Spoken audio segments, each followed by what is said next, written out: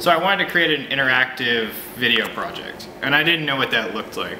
So basically what I did was, it's like, well, if I have a really linear sensor, like a ping sensor, which is like an ultrasonic sensor, so depending on where you are, it gives a distance data. It gives distance data because, you know, like the sound wave bounces back, it's collected into the Arduino. But the sound is something that I created in Max MSP. So like, the sound itself is basically like a virtual keyboard. So basically, depending on where the person is, here, I'll turn it up a little bit, but it's broken down into like 10 different steps.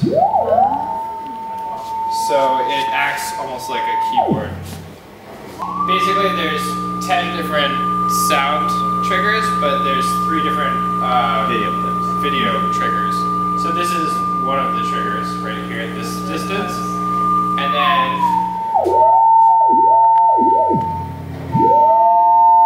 that's another one of the triggers at this distance, and then the final one's further back.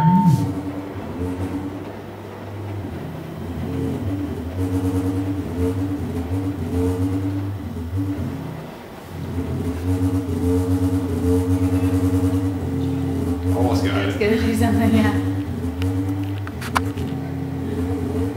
The further back it is, the like less accurate the ping sensor is. So how many? So this type of trigger is picks up a certain like distance. What kind of other triggers can you use?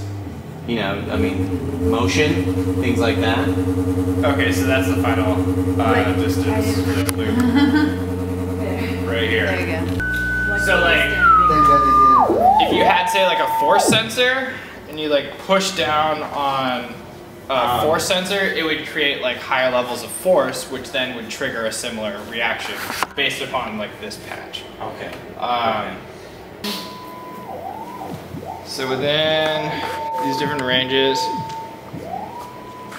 different video files are played, and on the green part of the patch down below the red, you can see where in the overall large video file